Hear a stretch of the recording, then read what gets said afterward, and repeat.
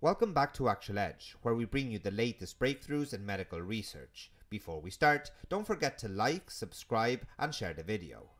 Today we explore a potential game changer in the treatment of the varicella zoster virus, responsible for both chickenpox and shingles. Let's dive into the findings from a recent study conducted by University of Georgia researchers David Chu and Uma Singh. You've probably seen the commercials urging you to get the shingles vaccine, emphasizing the lingering threat of the varicella zoster virus. But what if there's a more effective treatment on the horizon? Researchers at the University of Georgia might have an answer. David Chu and Uma Singh have developed a novel molecule patented as POM-L-BHDU, offering potential treatment for the varicella zoster virus. Unlike existing drugs that may have limited efficacy or serious side effects, this molecule shows promise in effectively treating shingles lesions and could extend its reach to combat oral and genital herpes virus. Uma Singh, the lead author of the study and a lecturer in UGA's College of Pharmacy, explains, "Many viruses are becoming drug resistant to current medication.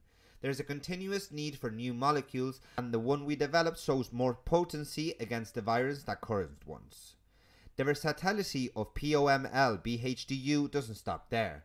It's not only safe for treating the varicella zoster virus in cancer patients, but can also be applied topically, taken orally or administered intravenously.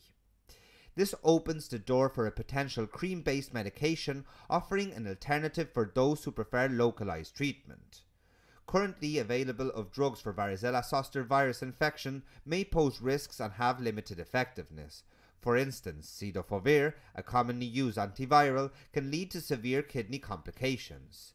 The newly developed molecule allows for targeted treatment, reducing the risk of systematic side effects. Singh envisions POM-L-BHDU as a broad-spectrum molecule effective against both the varicella zoster virus and herpes simplex 1 and 2. Whether in capsules, intravenously, or topically, patients could choose the administration method that suits them best.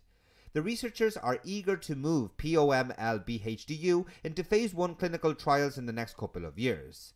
Singh emphasizes the potential societal impact and hopes the topical formula will eventually be available over the counter, providing convenient access for patients without the need for a prescription. As the research progresses, we'll keep you updated on this promising development. Stay tuned to Actual Edge for more on the latest advancement in medical science. Thank you for joining us today.